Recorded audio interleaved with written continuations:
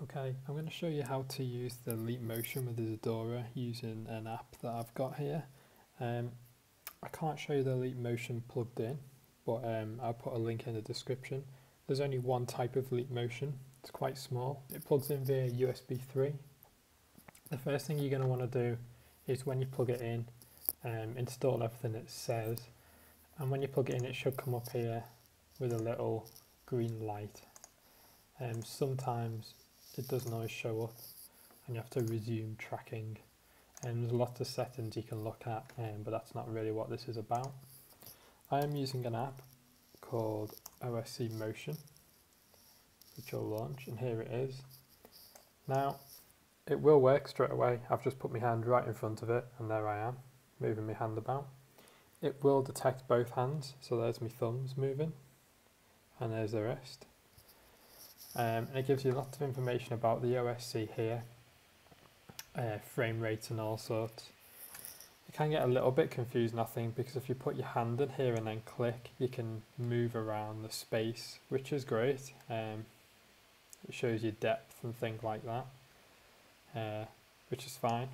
Can get a little bit confusing, so you need to remember where you are. I don't often touch that, so I'm going to put that back so it's front on. People who have messaged me and asked how to get this working, I found most of the time it's because you need to actually put an IP address in here.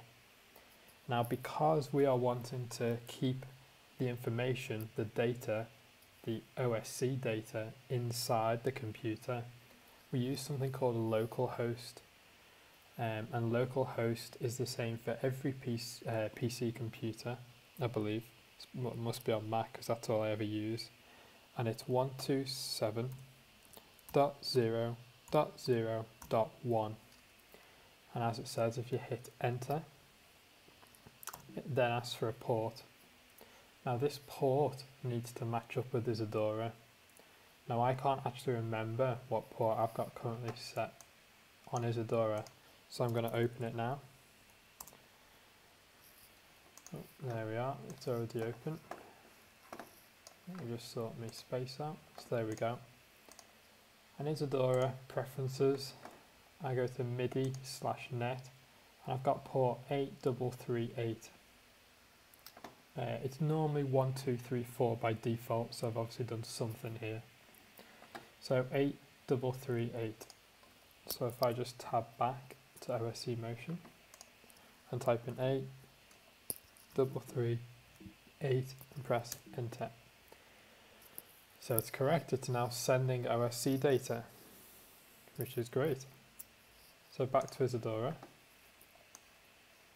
I've closed down the preferences, I believe. Yeah, okay. Now what we're going to want to do is set up the stream. So stream setup under communications. If we click auto detect and then put my hand in front of the Leap Motion, it springs to life, okay? And you'll see all these numbers change. Now you can leave this on if you want, but it's up to you. I'm still waving my hand over the top of it, and if I take off auto detect, the numbers now stop. So here we can see fader 1, 2, 3, X, Y, and Z. It basically detects each finger as a fader. I think it's because the app is kind of designed to be used with Touch OSC. Which is another app that's used for iPad, which it doesn't really matter. But if I use, well, what I'm going to do is I'm going to use one finger, so as if I'm going to be pointing at the screen here. So if I click auto detect and put one finger right over the Leap Motion, you'll see that only these are moving, which is X, Y, and Z. So as I'm moving my finger and pointing at the screen, it's spitting out data. Might be a little bit jumpy because I'm recording the screen here full HD, but you can see what's happening there. Whereas if I put my whole hand in, everything comes to life, all 5 faders or 5 fingers.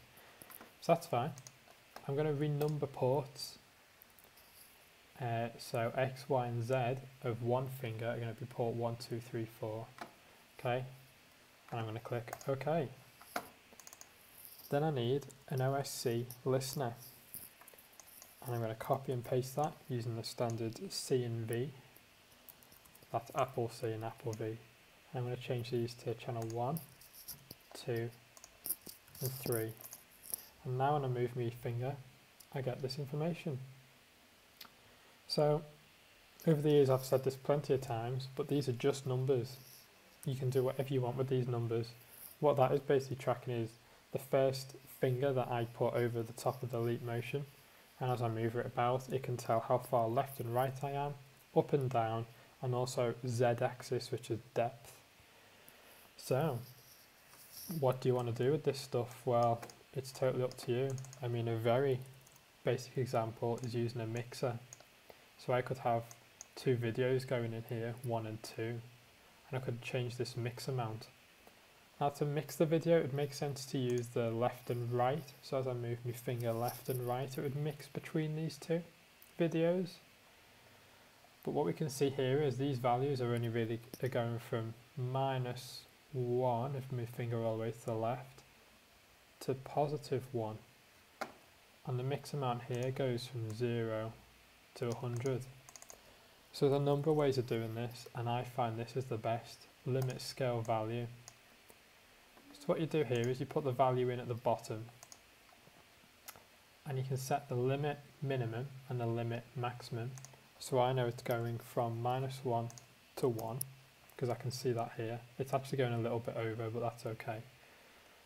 And the maximum 0 to 100, which I know matches here.